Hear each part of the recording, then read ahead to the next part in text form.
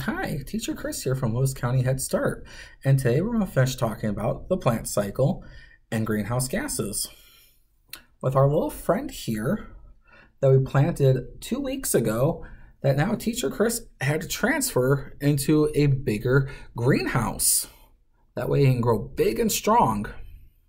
And after the video, I'm going to briefly mention some important vegetables, herbs, and even a fruit you can regrow at home using the same method. So now let's start. What was a greenhouse gas?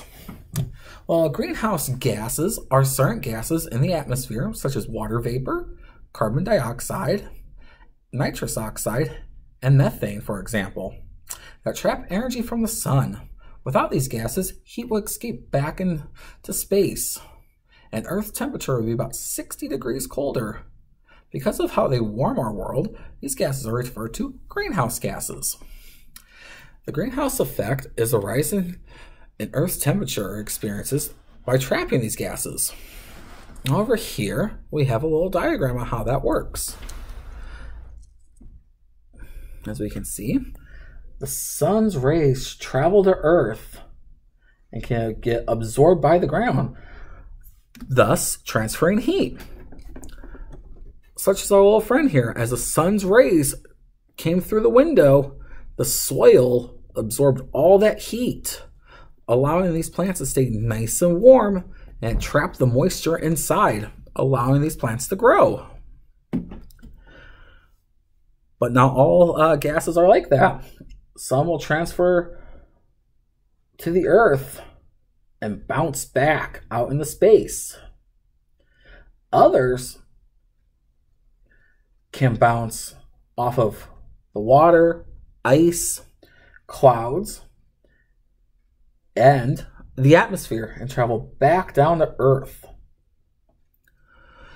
And on Earth, we make our own greenhouse gases. From factories to cars, people, and other animals, we all produce greenhouse gases.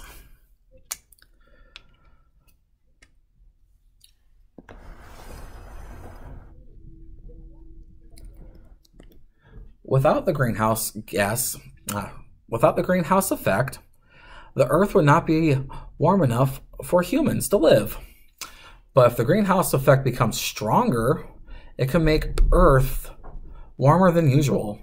Even a little extra warmer may cause problems for humans, plants, and animals, as we all require a certain temperature to live and thrive. And that, my friends, is the journey of our little plant, and how greenhouse gases can not only be our friend, but they can also hurt us too. Now, some other plants that can grow, like our little friend here, and this type of situation, are green onions, celery, romaine lettuce, cabbage, bok choy, carrot tops, leeks, onions, basil, mint, and cilantro, which our little plant friend here is made up of sweet potato, regular potatoes, and one of my favorites, pineapple. Now below, we'll find this list and how to properly grow them, like our little friend here, and about how long it takes for them to grow. Well, that's the end of the journey for our little friend. So I hope we had fun. Toodaloo!